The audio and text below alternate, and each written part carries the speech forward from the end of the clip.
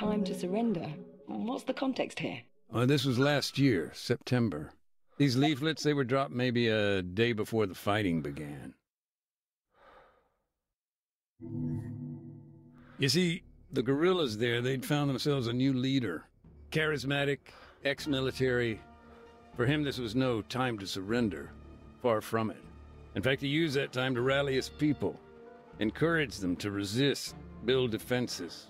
Meanwhile, the army was setting up for a major offensive. The attack on Oreokastro, it was no secret. Of course, after the leaflet dropped, IDAP started to pull out of the town. So the little I do know, well, that brings us back to the brother. The one who disappeared.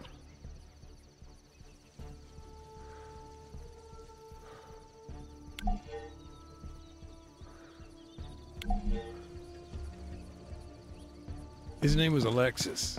He volunteered to build the barricade. Town was his home, after all.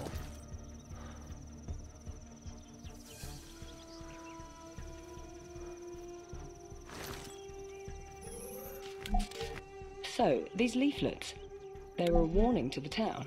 Yeah, they confirmed the offensive. The government was concerned about civilian casualties. Don't sound too surprised. So, NATO's message, do you think it was getting through? I mean, according to the laws of armed conflict, that's the principle of precaution, right?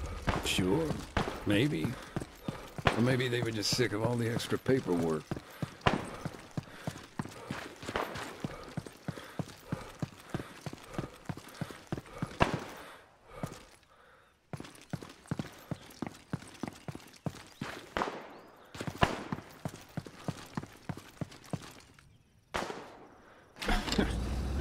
Sorry, I shouldn't have. Just, I was thinking, he even took a local priest's call. I remember I was talking to Father Georgiopoulos, and he was actually very good about the whole thing. How so? Something about rich men and camels.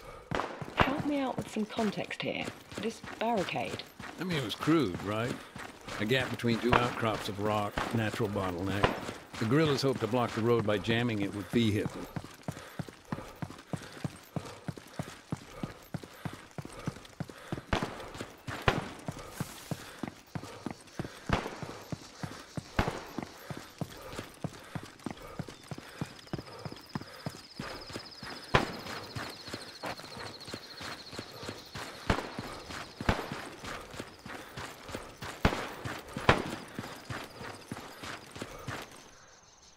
Do you think Alexis, I don't know, thought twice about taking these vehicles? Look, sure, these were his neighbors, but this was their home, and it was under attack. What would you do?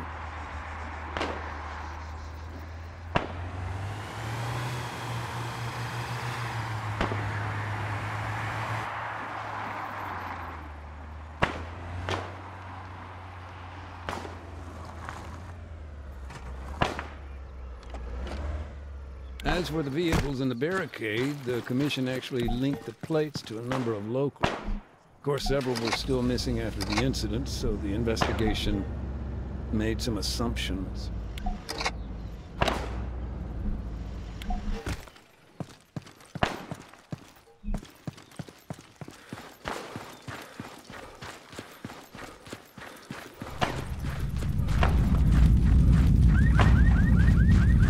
Hey, just a thought. You remember the earthquakes back then? Yes, they were quite frequent. Were IDAP at all concerned about that? Oh, yeah. Any kind of disaster relief on top of what we were dealing with, it would have just about finished us off completely.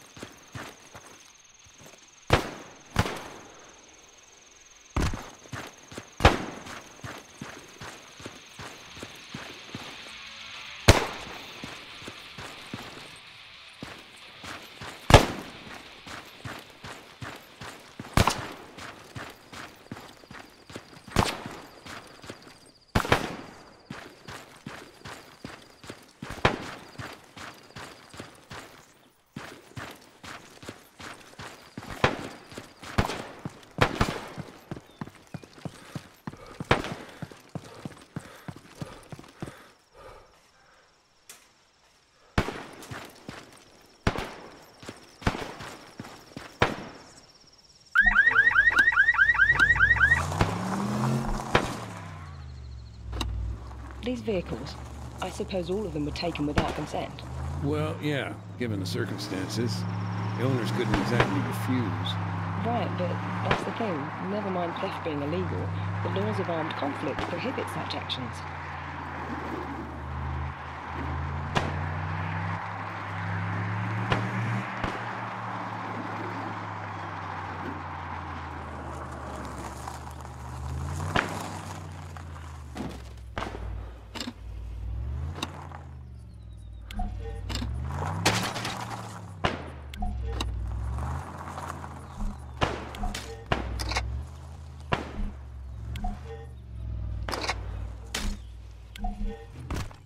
After Alexis built the barricade, what then?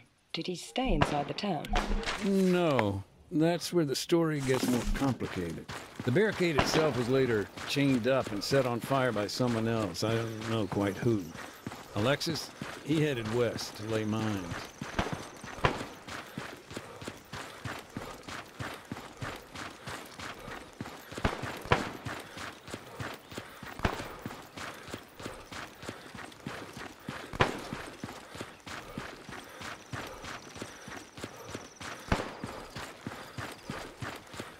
Anti-tank mines were already in the ground. If there's no pull fuse, and so long as they've not been stacked, they aren't too hard to remove. But Alexis, although he didn't use anti-handling devices, he did create a hybrid minefield. AT mines. Mixed with APs. That's it, yeah. He put anti-personnel mines around the anti-tank ones, made clearance all that much harder. These mines, how did they get hold of them? They got them when the government's outposts fell into guerrilla hands. Bounding mines. The type that leaps up a meter in the air before exploding. Nasty stuff. Hell, nowadays they're even made with plastic casing to throw off older types of mine detector. Lovely. Oh yeah. Just do yourself a favor. Don't look up Bouncing Betty injuries online. And they're still there? Mm-hmm. No, not for long. We're setting up our demining drones as we speak.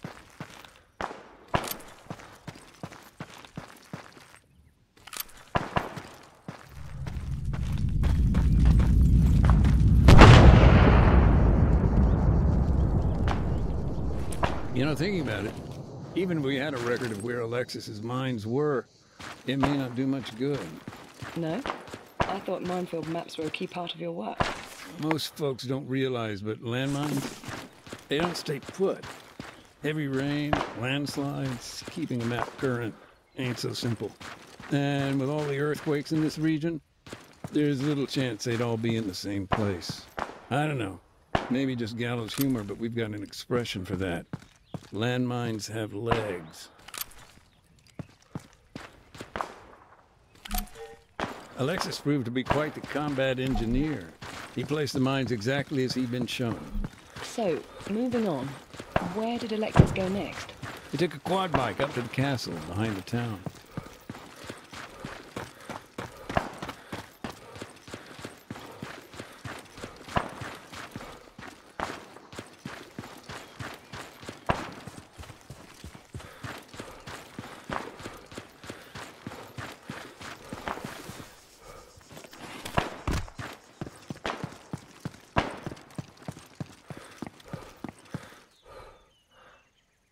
The castle?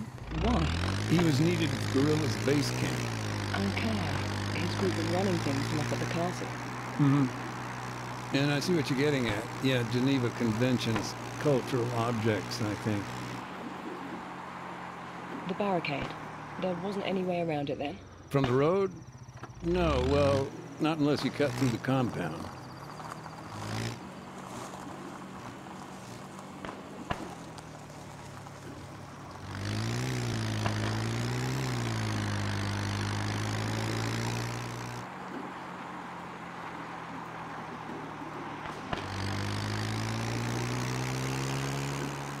Maybe a technical question.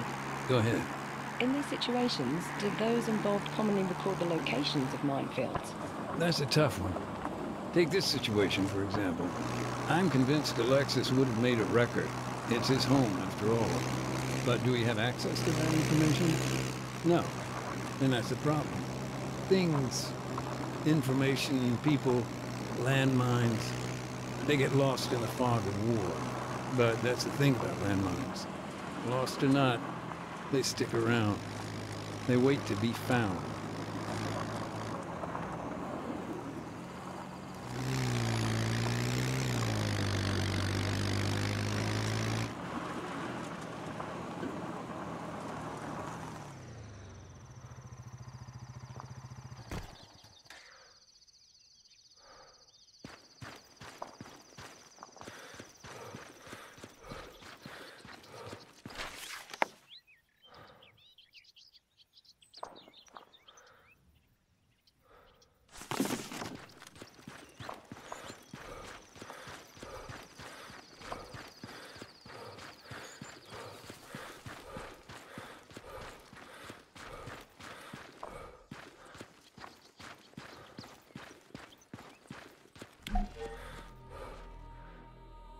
Do you feel these preparations made a difference? In the short term, I do, yeah. The barricade held. The government's tanks were knocked out on the road. And in the long term? I'd go on, but as you may have heard, it's getting kind of loud here. By the sounds of it, you've got your hands full. This'll only take a minute. Be right back. Do you happen to remember it well? The airstrike, I mean. Yeah. October 13th. Cluster bomb. Town was shook up pretty bad. The army just wasn't able to capture the place. And Colonel Arcanteros, he did not tolerate failure. So he asked foreign powers to intervene. Come in, break the guerrillas' resolve. Right. And the evidence in the commission report, doesn't it point to Sept? Yeah. But truth can be the first casualty of war. Sure, but didn't somebody witness them in action? From a distance, yeah. Though he wasn't exactly what you'd call reliable. Guy was a goat herd. Barely spoke any English. That was not in the report I read. It never is. Still, he did say they came down by parachute, and that at least was corroborated by multiple sources.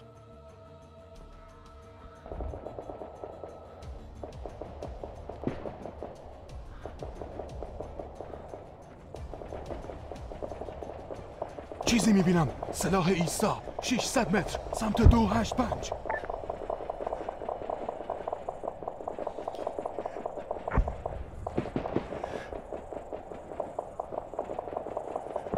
These operatives, then? They moved in on the castle? Yeah. Must have been a fire team at least.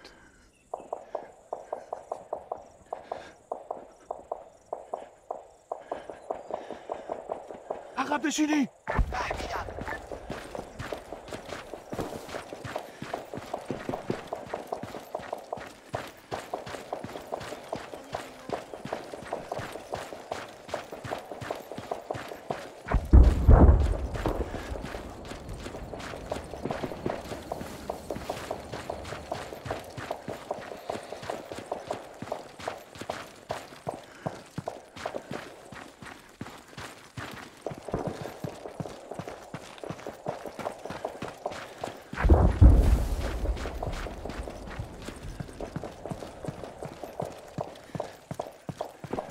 The man who claimed to have seen all of this, is there anything else you can tell me about him? Not much. Like I say, simple goat herd. Lived alone. Small stone shed just north of the castle.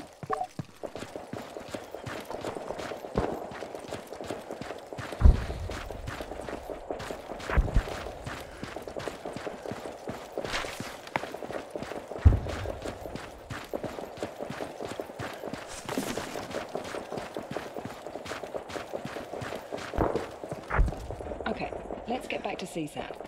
What were they doing there, on Altis, at this time?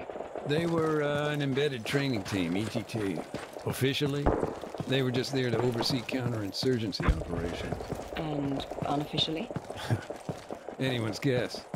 A lot of different rumors. Black sites, car bombs, false flags.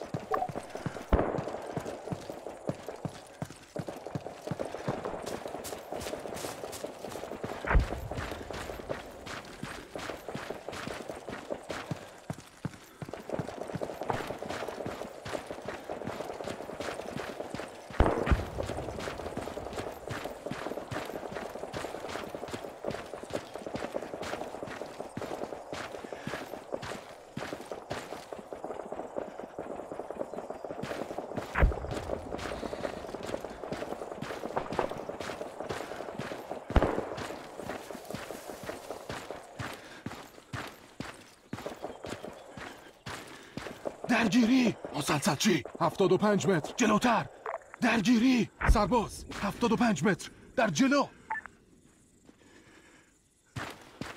هدف مشخص درگیری سرباز 75 متر سمت راست ما من پوشش میدم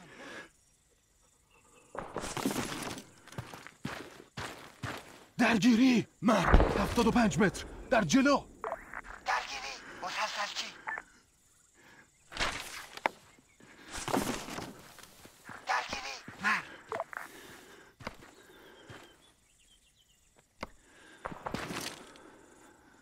آماده شلیکم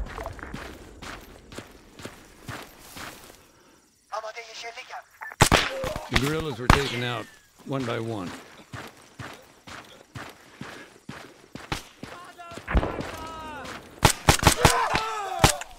هدف انجام شد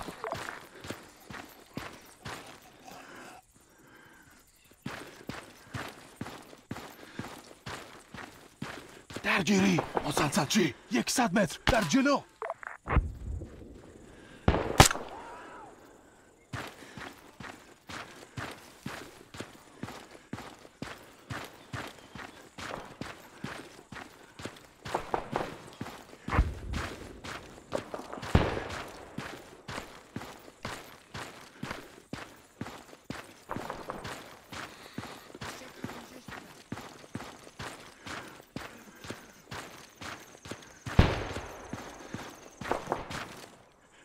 درگیری سربازها When things kicked off, there was a short burst of panic radio challenge.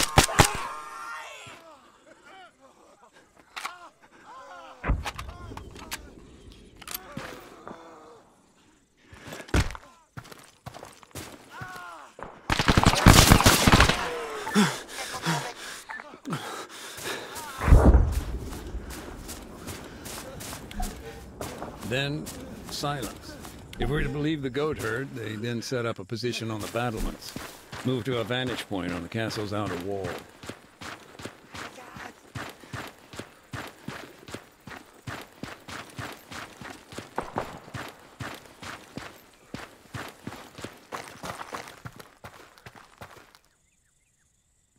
برو به چپ Okay, according to my notes, several targets were identified from afar, presumably by these special forces at the castle. Once they had a handle on what was what, they called it in. A jet approached from the east and dropped a single bomb. The positions in the town were then destroyed, but the church and IDAP's camps were left untouched. Does that match up with events as they were given to you? Yeah, though to manage a guided strike like that, they must have had thermal imaging.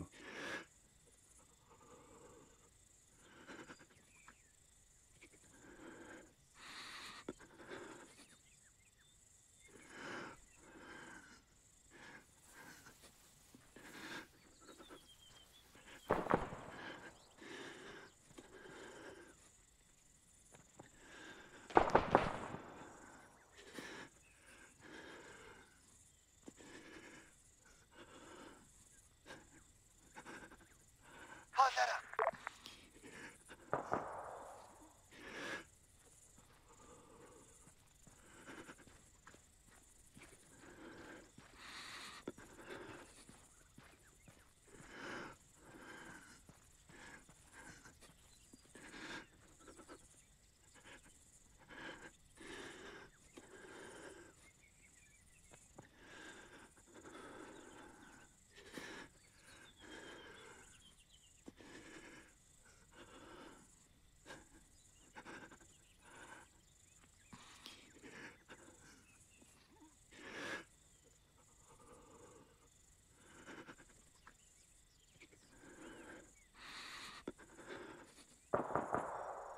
درخواست حمله هوایی به موقعیت فرستاده شد تمام Copy that. Strike aircraft on the way. دشمن دیده شد Out. هدف ناشناس Do نیم you know why the کیلومتر سمت government دوگ signed off on اکسف such a heavy-handed response?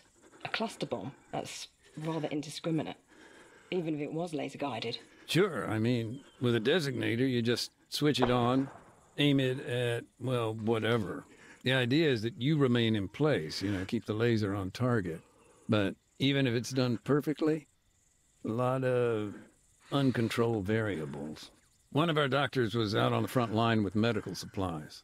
Wait, he wasn't at the church? No, he was out in the open.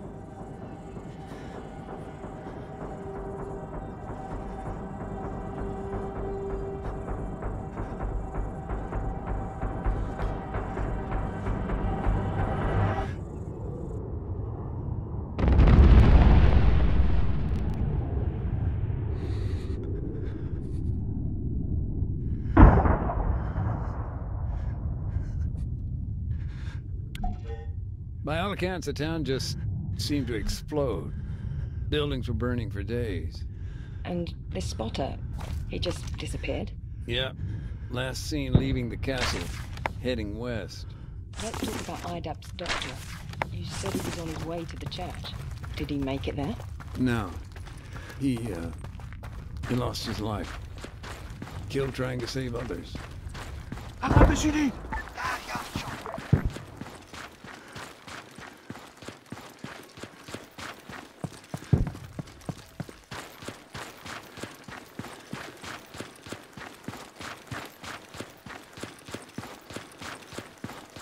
I can certainly say the devastation was severe.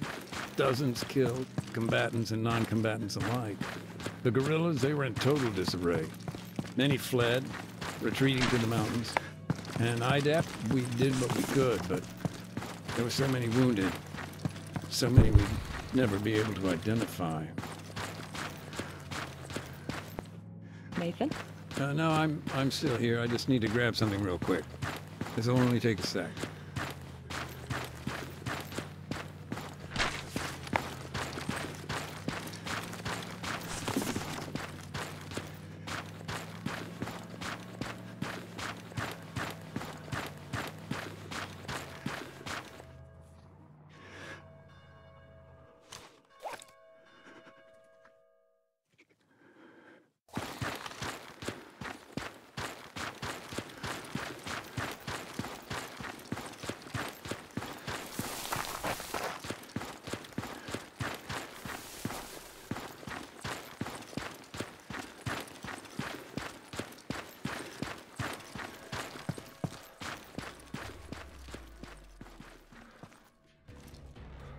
I understand that CSAT denied any involvement. Yeah, who knows? Maybe with good reason. Oh? Look, I don't know. There were shell casings found at the castle. NATO mil-spec. Okay, so then either they were supplying the guerrillas or... Or they were there.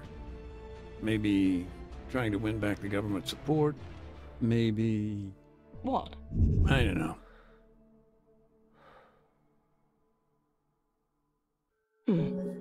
Tell me more about Marcos. Poor guy. He always seemed to be in the wrong place at the wrong time. He'd made it through the airstrike, but only to get caught up in the assault that followed right after. There were still guerrillas in the town, even after the strike. Mm-hmm. But Oreokastro, it wasn't just a town. It had become a symbol of the resistance. It was important for both sides, and government forces were making their final push. Alexis had made it out, but his brother, like I say, Marcos was always shit out of luck. The guy'd been waiting at his brother's place.